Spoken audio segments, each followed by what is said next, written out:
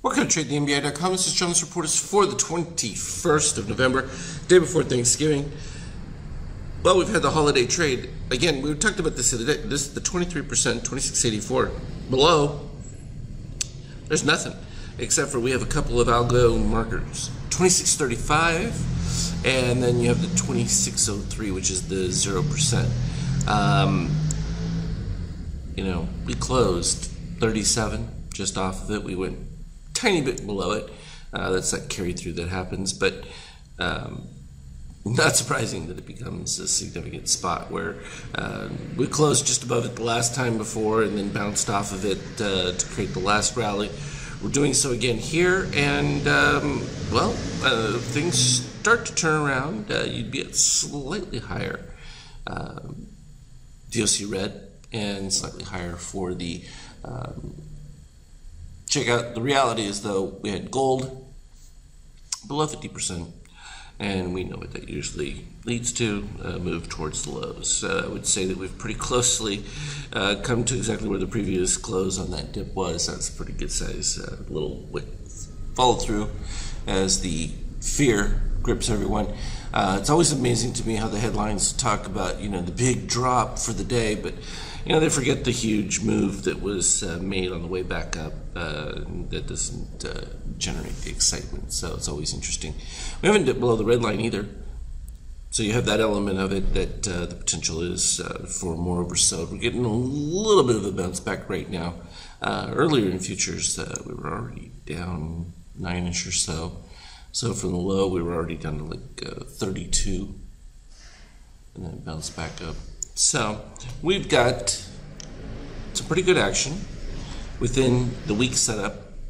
ATR 51.2 from the other day. It's slightly down so far this morning because obviously you have pre-market range, which pretty big pre-market range overall, considering the realities. Now, we talked about that we expected the NASDAQ to make new lows in relation to this move, and it has done exactly that. The simple fact is that you had the declining shakeout, which mimicked the S&P, but we had the dip below the red line. And we were looking, and it also had performed a little bit worse overall, comparatively speaking, to the S&P. So the downdraft past was not a shock. Not at all, because we were already below the 23. And the euro holding exactly above its 23% line. This is beautiful central bank rollover. Nothing has changed in the euro. Likewise, nothing has really changed that much in the US, except for the fact that there's been a significant flight to safety, which is what has created this move in treasuries, even though everyone understands that rates are going to be rising. And that should be going the opposite way, because clearly oil is reflecting deflationary pressure more than anything.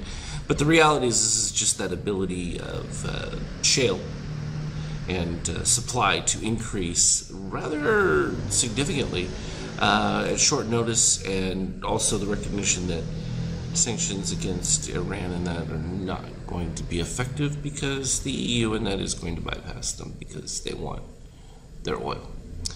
Gold still holding up, and that's a further indication that some people are becoming wary because, as you know, with the rate rise, U.S. debt is going to become troubling, I think is probably the best way to describe it, at a minimum. So let's shrink this baby down a little bit and take a gander at the entire day range, because it was quite a fantastic day. We started off here into sell signal, and I mean, it's just classic wide open snake DOC spread. Actually didn't even qualify as a DOC spread because you didn't have the cyan coming from below above, but what you had was the clear opening of the mouth with the orange breaking down below, and boom, look at that carry through. There was no change in that steel until right about here. We did dip below, which effectively meant that on a significant buy signal, you actually had a buy setup configuration. This first one came in, so we want to move that right about here, and always on that primary one, especially coming off of a dip from the red line, I usually expect those lows to be revisited. And sure enough, not only were they revisited, but new ones. But that made secondary move at a P2 level much more attractive. And in fact, that was the one that took off. So we'll expand and you can get a better view of that from right here. We were coming off the new lows. So this one, unless you're really aggressive, you'd have to recognize that you potentially have no orange, new lows when it first crossed, but came in bar after.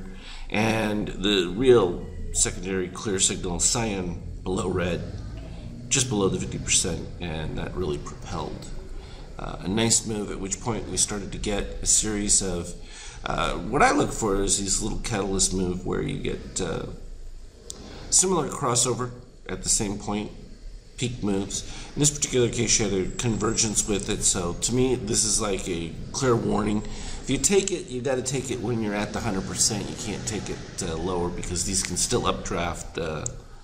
Well, even like this one right here, this is a little bit stronger because you didn't have the red moving directly below, because that takes place like on this one should be slid over right there where the green crosses below.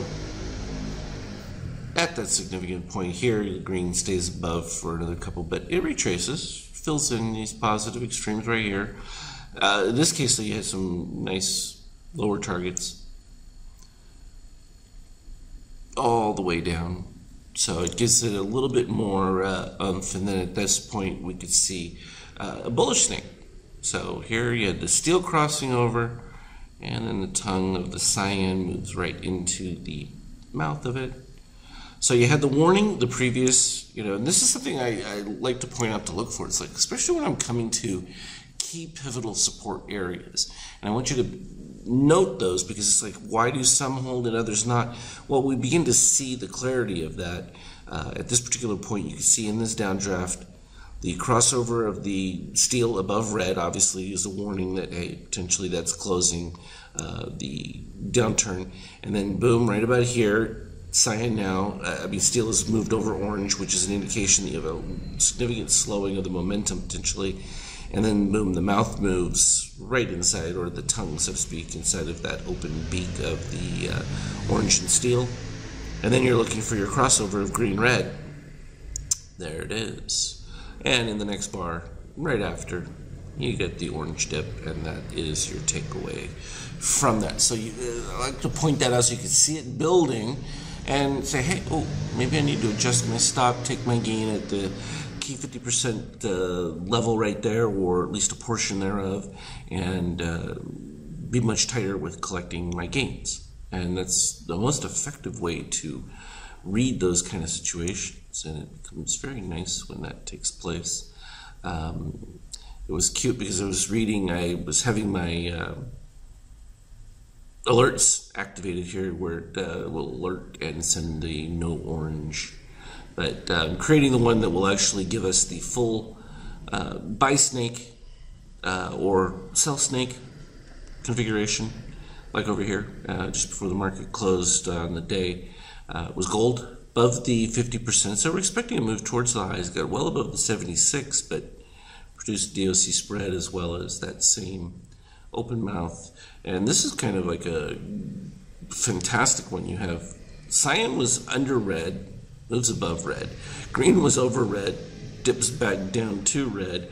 At the same time, crosses below orange, where orange is then taking over steel, with steel crossing below, as well as crossing below cyan. So all of them all in one, boom. And it was pretty fast downdraft because of that. And then we ended up with the nice dip of the orange, which obviously happened in the wee hours for me, later afternoon, West Coast time. Color would be a yellow. Just about the 50% range when that took place. And you can see it stayed with it because the orange doesn't move above until, well, right about here when you start to get the positive extremes as a warning. But almost had cyan under red. Not quite. So we'll probably get a little bit of backfill in here. We now know the distance between there, so this low is going to get filled back 46 and 53, so that's a good 7 points. This is the beauty of these kinds of ranges. You can really capture some pretty decent outside moves if you're willing to wait for it and allow it to play itself out. And it's just a matter of paying attention to the signals that are pointing themselves to you. That way you're fully cognizant of what to expect. So easy enough. This will be the last report until we have a report for Monday, because the half session that will take place on Friday won't be much of anything, and the European futures will still trade during their normal hours. So keep that in mind if you're interested in playing some of the light action, which tends to be a little bit more volatile, and given what we've seen the last couple of days, it could be even more interesting. As always, though, trade well. I hope everyone has a great Thanksgiving holiday, and we will certainly be around, and I'll have probably some additional updates, because that extra time to fill in some of these alert configurations and color changes should be neat. As always, trade well. We'll talk to you later.